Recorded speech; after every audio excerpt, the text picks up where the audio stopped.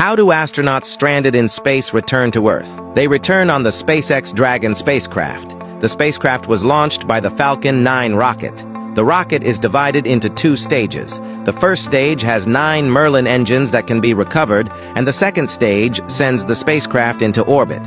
After 2 minutes and 40 seconds, the first stage fuel is exhausted, separated from the second stage and recovered. The second stage continues to advance, and after 8 minutes and 50 seconds, the mission is completed and burned, and the Dragon spacecraft flies independently.